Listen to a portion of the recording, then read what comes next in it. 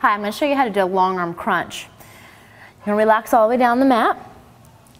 Take your arms up over your head. You're going to place one hand on top of the other, and then you're going to gently press the forearms into your head.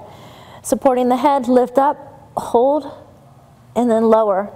What the arms out does is it adds just a little bit more body weight. So it makes it a little bit more challenging as you're lifting, just as if you were to have a dumbbell in your hands. You're going to exhale as you lift and inhale as you lower. We're working the center of our stomach, rectus abdominals. You want to avoid tightening your neck or your jaw. Exhale as you lift and inhale as you lower. The same thing goes here. The chin needs to be slightly lifted off the chest. The arms are nice and long. Shoulders need to be down the spine. Try to avoid choking the neck. Just place your arms, elbows right under your head and slowly lift and lower. Do reps to fatigue. If you've just begun, it's 8 to 12 reps.